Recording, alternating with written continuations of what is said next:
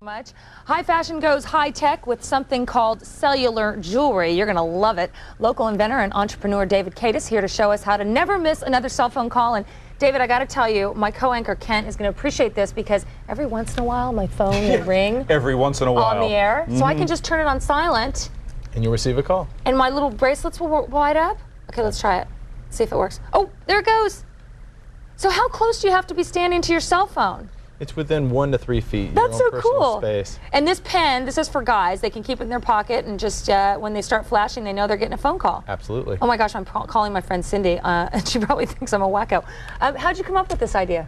Well, we saw the need that children and adults and women needed to receive their phone calls, and this is a way that they can receive their phone calls even when their phone's on silent. And did you patent the idea, and now you are selling it in stores? Absolutely, it's patent pending right now, and we hope to get our patent approval within the next few months. So, battery operated. How often do the batteries run out, and how expensive is it to replace them? Well, it depends how many phone calls you get, Suzanne. Typically, they last about 3 to 6 months, and they're very easy to replace. I'm flashing all over the place right now, and it's not expensive. Not at all. What do they retail for?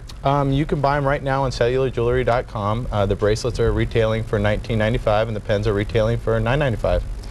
What about I'm on AT&T, and it obviously works with them because that's my service that we just used. Absolutely. Light it up again. But what does it work on all services? Well, it works with GSM, TDMA, iNet. The only frequency it's not working with right now is CDMA, which is Sprint and Verizon.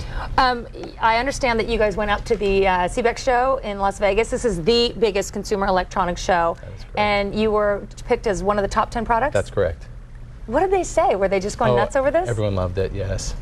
Everyone had a great time with it. Everyone saw a need for this type of product.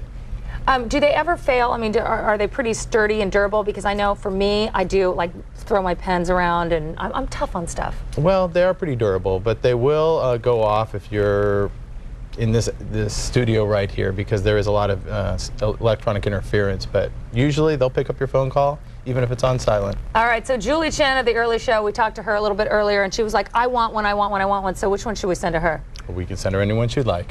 Yeah, you're like, I'll take care of good old Julie. Absolutely. All right, David Kadis, thanks for coming in. You live in Tarzana, so a local guy.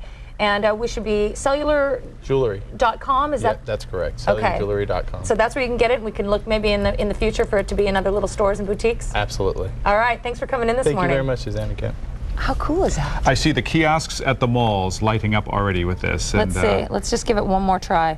There it goes. It really does act and respond quickly, too. And here's the pen. And the pen is not too bad at all. All right, let's bring in Josh Rubenstein, who we know is very hip with all the latest This one totally fits you. Oh, wait. No, Josh is... Not that, Josh is... What? See, this joke would be so much funnier if we took a three-shot.